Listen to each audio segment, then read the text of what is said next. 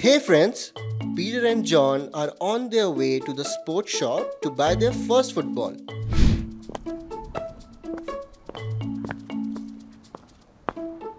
But they came across an unexpected problem. Oh no, John. This ball costs 350 rupees. I only have 200 with me. I have rupees 100, Peter. So in addition, we have rupees 300 in total. But that's not enough. What will we do now? Hey Peter and John, how nice to see you here. Are you guys planning to play football?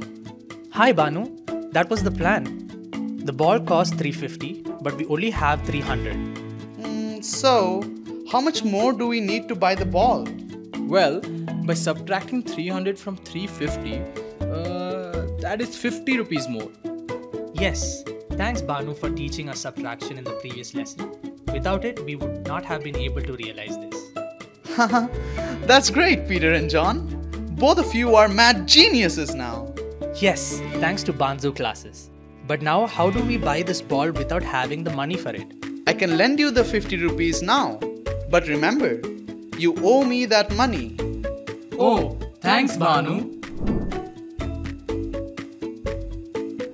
So Bhanu, I have a doubt. Now that we owe you 50 rupees, how can we mathematically represent that? Excellent question, Peter. In mathematics, the 50 rupees can be represented through a concept called negative numbers. Oh, Bhanu, I remember negative numbers from your previous lessons about the types of numbers. They are the numbers on the left side of the number line, right Bhanu? That's absolutely right, John. Negative numbers are found on the left side of the number line, and they are used to represent the loss of a value. So since we had 50 less, this would be represented as minus 50 on the number line, right Bhanu? Yes, Peter. But guys, do you remember what the set of positive and negative numbers is known as? Are they whole numbers? No, Peter. They are known as integers. Correct, John. Integers are whole numbers and they can contain both positive and negative numbers. But remember, integers don't include decimals or fractions. They are most effectively used to show negative values and positive values. Wow Bhanu, we don't know what we would have done without you. Yes, now we know about negative numbers, integers, and have a football too. What are we waiting for, Peter and John? Let's go play football and become the winners.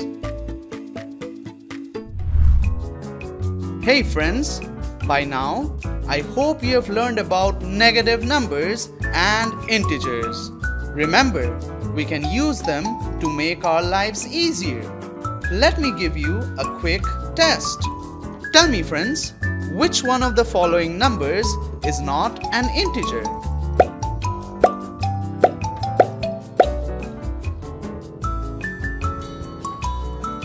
Got the right answer? Let us know in the comments below. And do not forget to like and subscribe to the channel for many such fun videos.